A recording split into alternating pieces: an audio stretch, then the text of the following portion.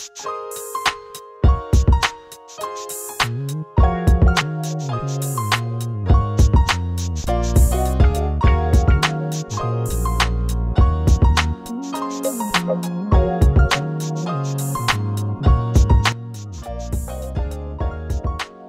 to the Local History Center located here at the Peninsula Center Library. My name is Monique Sugimoto and I am the archivist and local history librarian here with the Palos Verdes Library District. And this is Michele, Fricke. Today we just wanted to start out first by telling you a little bit about ourselves and how we got here to the library. I've been with the library since 2012. I've been an archivist here prior to this job. I was an archivist with the National Archives and Records Administration out in Riverside County. And prior to that, I was an archivist with UCLA. It's been a very fun career, but certainly as a resident, being able to document your own community is probably one of the most rewarding jobs that I can say I've ever had. Michele? And I formerly was at Capital Group as a corporate archivist and retired, and now have the opportunity to be here, and I'm very excited about doing research and helping the patrons with what we have here. And Michele just started here with the Local History Center in December of last year, and she is our newest archivist, and it's wonderful to have her on board. And for that, we really have our previous Local History Center librarian, Margene Blinn, to thank for that. She wanted to continue the work and saw the value of having this type of center here with the library, and she is actually funding the position. So we are very thankful for her to be able to allow us to continue doing this work. And personally, it's wonderful to have another archivist on board, another partner in crime, just allowing us to really fulfill the mission of the Local History Center, which is to preserve and share the history of the Palos Verdes Peninsula. So the project that we're working on now actually is this donation of this photograph. It's a photograph that was taken in 1934 and we call it the Tottori Prefecture Luncheon. And Tottori Prefecture is actually an area of Japan, and it is the people that are in the photograph are said to be either from Tottori or descendants from people who came from the Tottori Prefecture. And the photograph itself is actually a subset of a photograph that we have here in the Local History Center that was taken in 1923, and we call it our 40 Families photograph. And that is a photograph that captures all of the Japanese farmers, or a good set of the Japanese farmers who were farming here on the peninsula starting in about the 1910s, 19-teens time period. And this photograph, what we're doing with it now is we're trying to identify everybody who is in the photograph, just as we've done with the 40 Families photograph. And to do that, what we do is we actually made a little cutout of the photograph, and we gave everybody a number. And we go through different materials and we try to identify them. Now, what's been really helpful is the 40 Families photograph, because we can identify some people who are similar, and we already have a way to identify them. We see who they are, and then we can write their names in on our documentation. But how we do that is we request files. We are looking at old yearbooks. We try to get materials not only from the yearbooks, from immigration records, and we have this one immigration record from somebody named Akiyoshi, because we were trying to figure out who that was.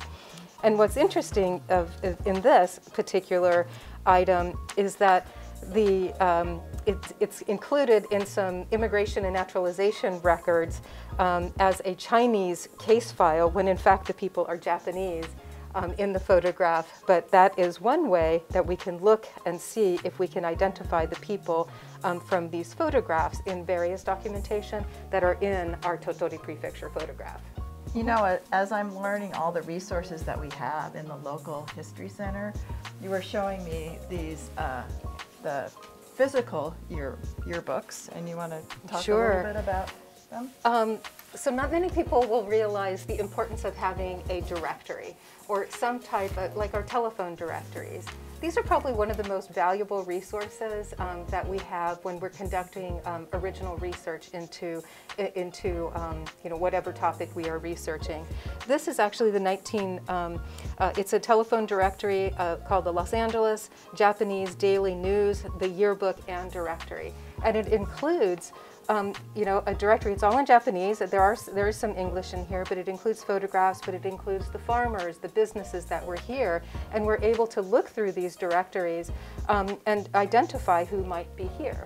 We found, for this particular one, I actually found a 1921 telephone directory, again in Japanese, and it lists the farmers based in the areas of Southern California. So that is another huge resource for us to take a look through, that, and we can identify the names of people from those different resoresources.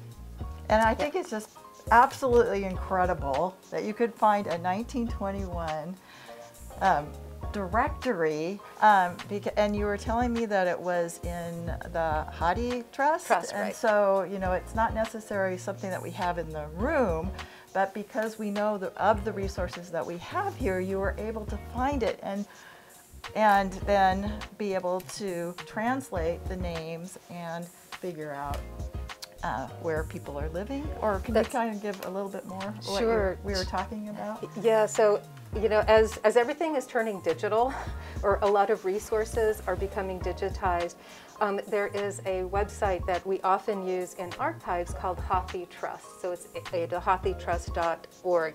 And it is digitized materials that are already out of copyright, so they're available for us to use. And you can't just go in there and say, find me Japanese directories. I actually found the 1921 directory by using the Romanized title of the directory. So I was able to, I'm not using, Japanese directory, but Nihongo, or finding what that term is. And I was able to find the directory. And that has been really interesting to be able to access those resources online. So the combination of records that we can request from the naturalization or the archives, physical book resources like we have over here, or digitized electronic resources, yearbook photographs. Like that is actually one of the things that we have. This is a family photograph of this person. We were able to look at this and say, oh, wait a second, this must be this person here, and we're able to identify the person.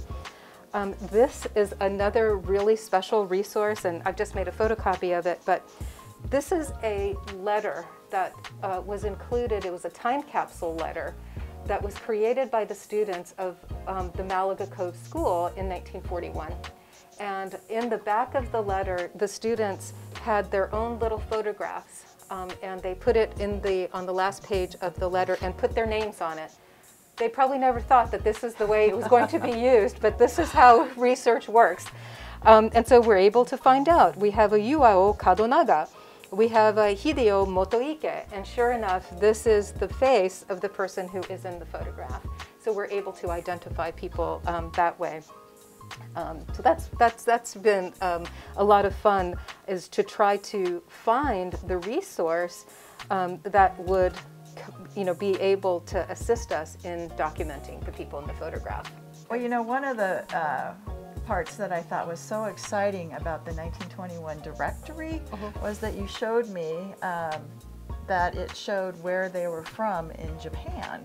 So not only was it just the address where they lived here, but also a great resource for knowing where the family had come from. Yeah, so what's interesting about those early directories is they provide a wealth of information.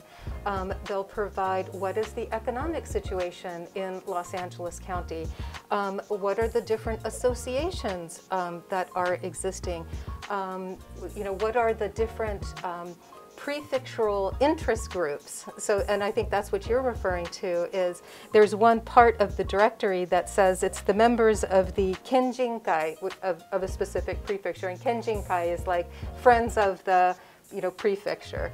And from there, it said that there were 200 members of this group who were members of the Tottori Prefecture Kenjinkai. So we know that at the time, in 1921, there were at least 200 people who had an interest. Now, if they're from Tottori or not, we don't know, but we gather that they had, must be, or had a very strong interest for some reason. And that gives us a way to further the research to try to find people. And that is also, I go crazy with this because it's so much fun. You can look at naturalization records, and in naturalization records, it will say where the person was born.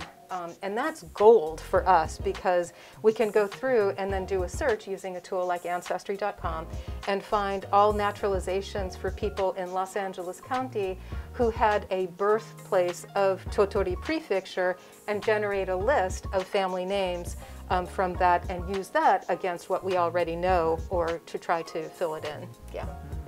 Yeah. And you know what's that we survive, or what we really work a lot with the donations that people make to the local history center. I mean, it's documentation that documents the history of our own community. And you know, having this person send this in, it was the daughter-in-law of one of the people who is in the photograph. She is already elderly, but what is she going to do with the photograph? She wanted it to be with us here at the local history center so that we could continue our work. And that is just really special. So we always encourage people when you're looking through your materials, don't pitch it. It might have you know, historic value and local value for us when we are documenting our community. Yeah. The other document that we have over here is our Japanese farm locations. And that was something when we were doing our original 40 families. We got this from Berkeley, and it documents the approximate locations of all of the different farms that were on the peninsula. And that is, you know, that's really special because, you know, back then, we didn't have a Paseo del Mar, and we don't have specific addresses because the area was, you know, not laid, the roads might have been laid out, but they're not numbered. So we have P.O. boxes for people, you know, when we're looking at census records. So having approximate locations of where people are or where they farmed is really helpful for us. You know, it was one of these where, you know, somebody in their oral history or in documentation, they'll say, oh yeah, we were about where farm number 2 is. And we can look at that and, you know, do a little bit more research on what was actually happening around that area where farm number 2 was located. Yeah. And I guess this is also, you know, we get into the broader history of Japanese and Japanese Americans and their experience in California, because of course, right before World War II, or with World War II, our Japanese farming community was incarcerated and sent to internment camps, which basically ended our Japanese farming community. So it really points to why we want to document this. It's a community that was here and mostly disappeared after the war, with very few farmers, you know, a handful of the farmers coming back.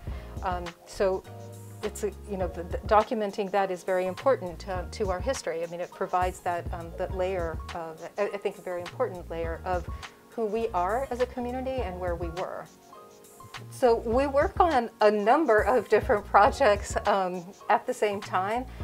Projects have various levels of complexity that we're working on. This particular project has been going on for a number of years through the 40 Families project. I think that, you know, we have a dedicated docent who is here, and it's really to his work that we've been able to get as far as we have on this project. But he comes every week, several times a week to do this. So this is a years-long project. Michele and I were actually talking about that, you know, the projects do take a long time. Some of them are always continuing, where we have other projects where we can do the processing, finish it up, create a collection guide so that people can see what it is and make that collection guide available.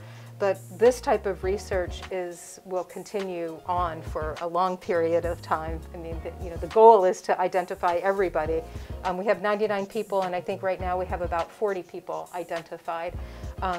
But since the photograph was taken in 1932, our population is aging out, and we need to find ways of finding, being able to document them. So, yeah. Yeah. And then sometimes there'll be a myth or a story about something that's happening on the peninsula, and when we look at our resources, with some of the photographs from this era, they're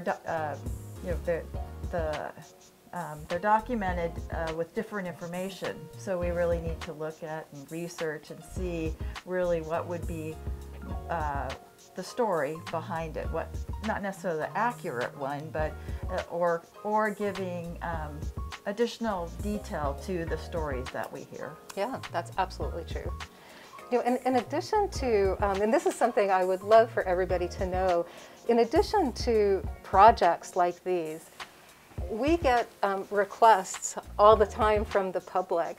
Can you help me research this? I am trying to get some type of historic designation. Can you help me research this area? Can you help me find the history of my house? Or do you have photographs of my house?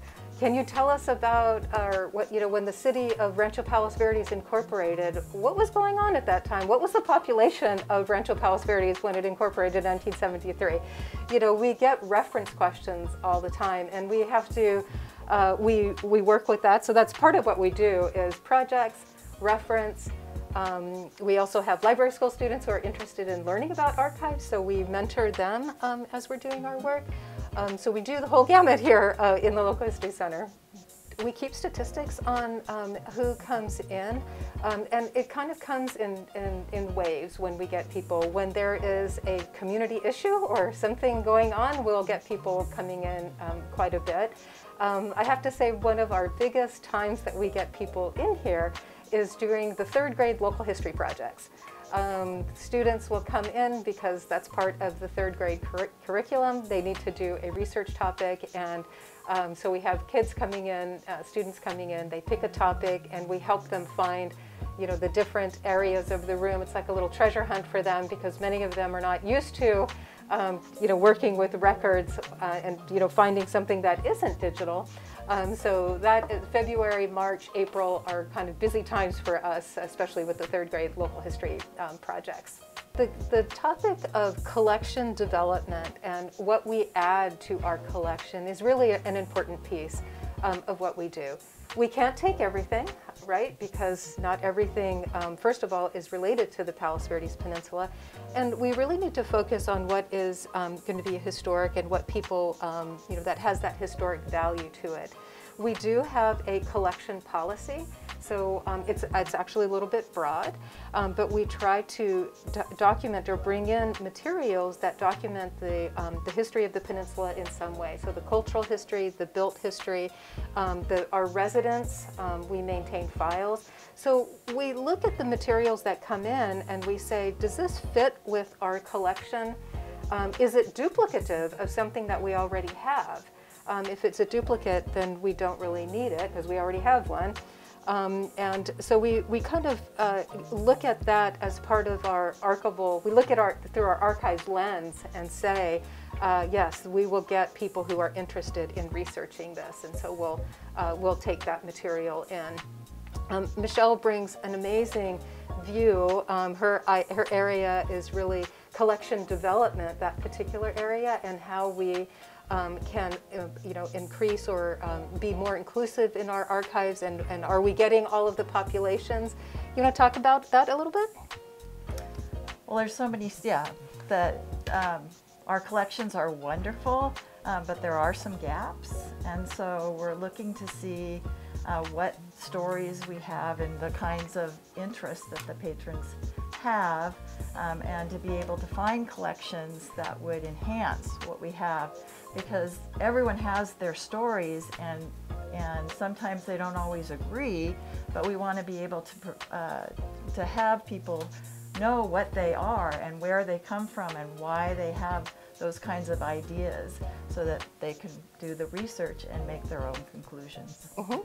Right.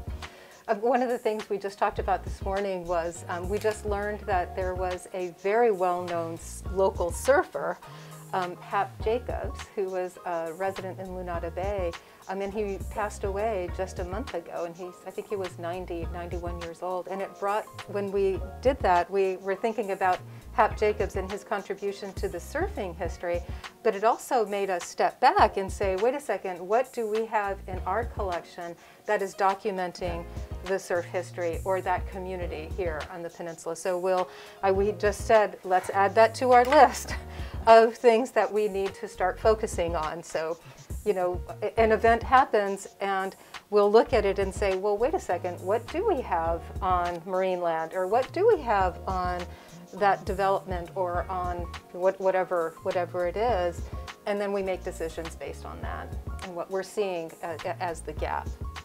Just to kind of give you an idea of what we have here in the Local History Center, I thought I'd just point out some of the areas that we have. Right over here, we have our published sources. So this is organized just like the Dewey classification system in the circulating collection.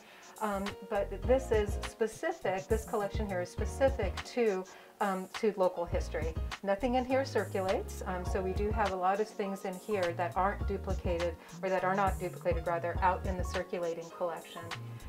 We have a collection of Point Vicente Interpretive Center docent papers, which are extremely popular, especially with the 3rd grade Local History Center projects. Some oral histories. We always keep the local newspapers, the Peninsula magazine, Palos Verdes magazine. We have copies of that.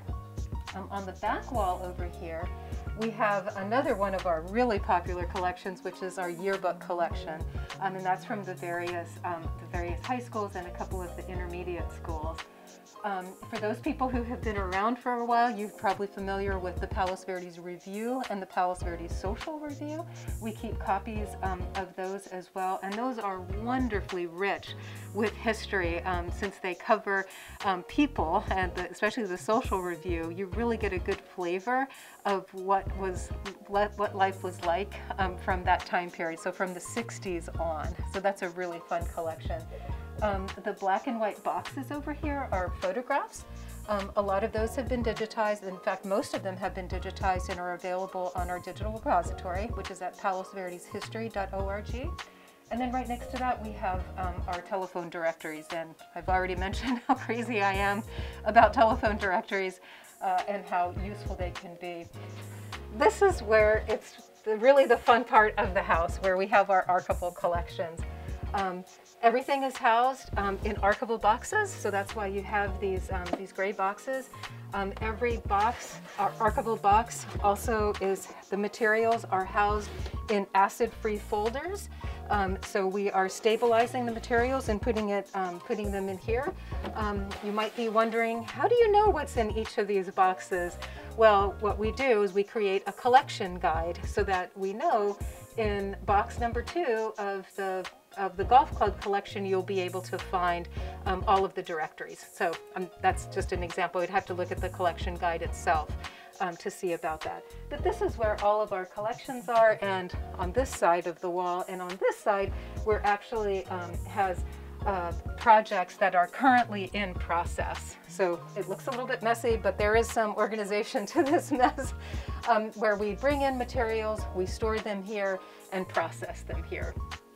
Another really big part of our collection are our clippings files. We call these our subject and biographical files.